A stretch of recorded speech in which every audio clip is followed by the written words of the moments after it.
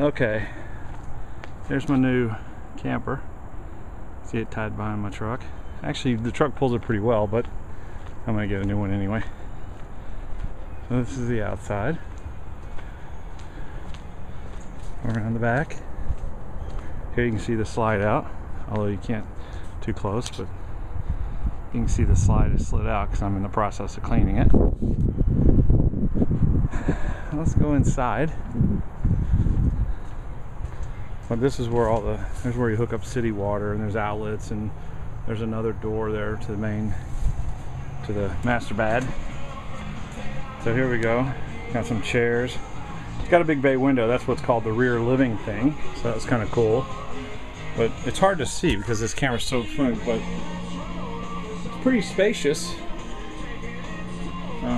When the slide out's out, you get a lot of room. This couch folds out into like a queen size air mattress. There's a little dinette area. And then you have a sink with nicer stuff than that's in my house. Microwave, stovetop oven, very large refrigerator, and then these things are huge in here. Tons of storage everywhere. Here's the refrigerator. Oh, look at that, one lower light left. It's kind of a thing, but it's got a nice little stereo DVD system, and there's where the TV goes. Of course, it didn't come with one.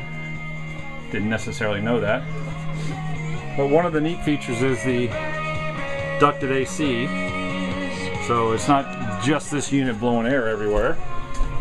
So let's go into the master. And it's kind of cramped in here, but get the idea. It's pretty good. And you can put a TV here.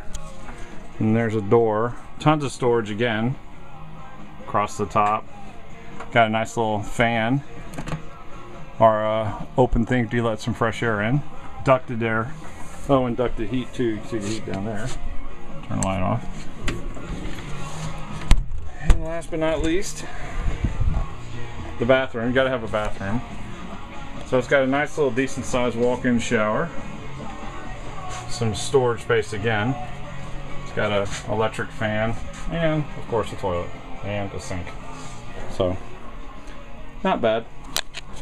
It'll be fun. Worked out pretty good the first trip. There's the AC and heat control.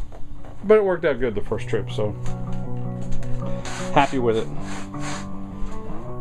And you can see here that these are strapped down so you don't break things when you're towing it.